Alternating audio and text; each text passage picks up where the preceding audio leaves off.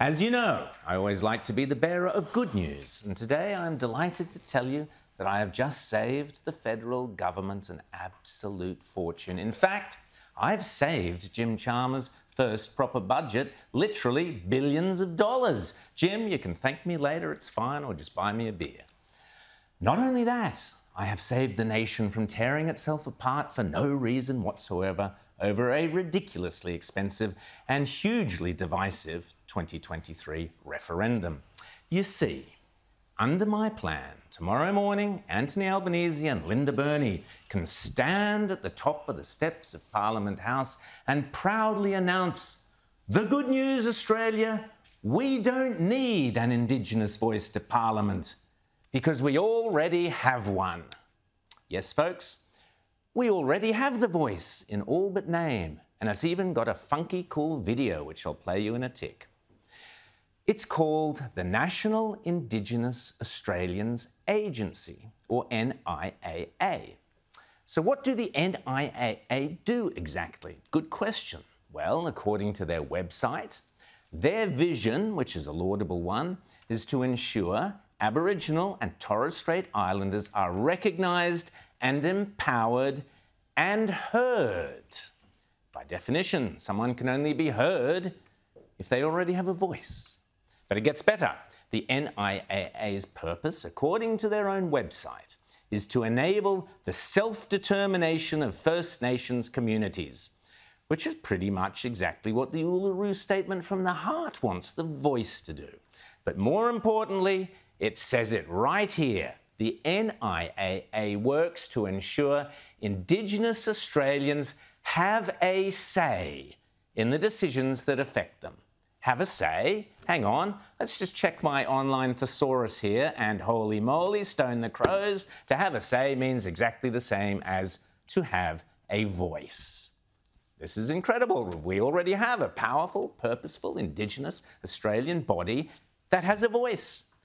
And what do the NIAA do with that voice? Well, quite a bit as it happens. Again, quoting their own words, with their, should I say their voice, they support the implementation of the National Agreement on Closing the Gap to ensure the First Nations peoples achieve life outcomes equal to all Australians.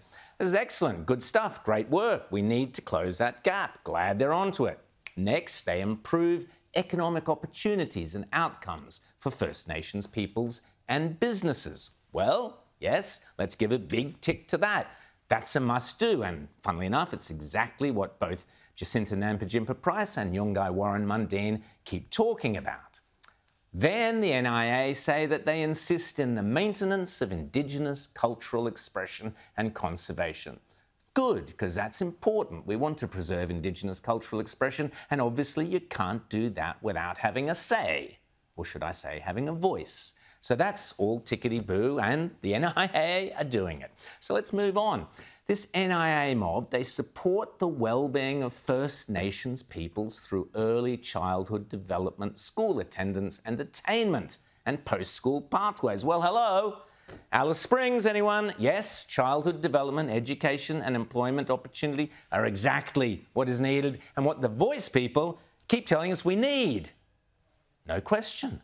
And finally, the NIA enhances regional governance and local decision-making. Brilliant. That pretty much ticks every single box that the voice people want the voice to do as well, almost word for word. But the NIAA mob don't need a referendum to get on with it. They're already doing it. Full marks to the NIAA. But wait, there's more. According to the website, they have been instructed under an executive order from the Governor-General, no less, that among their numerous responsibilities, the NIAA must provide advice to the Prime Minister and the Minister for Indigenous Australians on whole of government priorities for Aboriginal and Torres Strait Island peoples. Bingo! In a nutshell, that's kind of the whole point of the voice, to provide the Parliament, and therefore the PM, with advice on Indigenous priorities.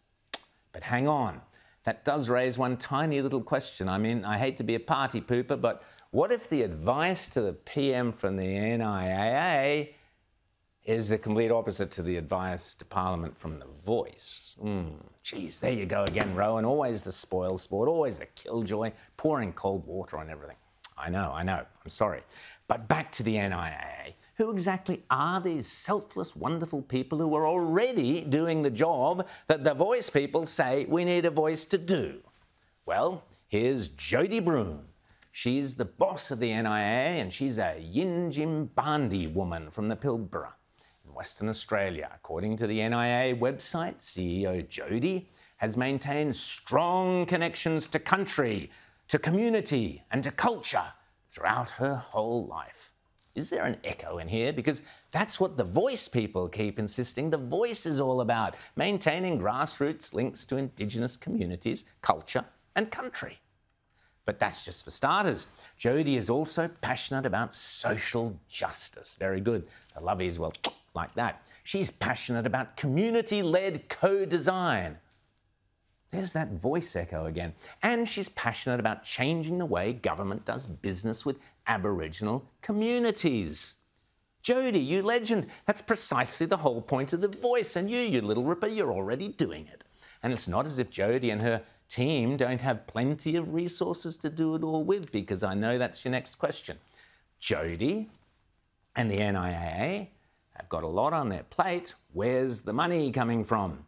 Well, from you and from me, actually, just as it will also with The Voice. According to the NIA's annual report, last year, Jodie and her team spent nearly $290 million on expenses. So that's a lot of money. So they must have been able to achieve a hell of a lot of good stuff for Indigenous Australia with that amount of money. You'll notice, of course, that 165 odd million of that went on salaries and wages, superannuation, defined benefits, that sort of thing. So hopefully everybody is being very well paid for doing this invaluable work. As for the total cash load, the NIAA's total cash from the official public account is just over $2 billion. So that's good. It's a lot of money. But hey, it's all in a good cause.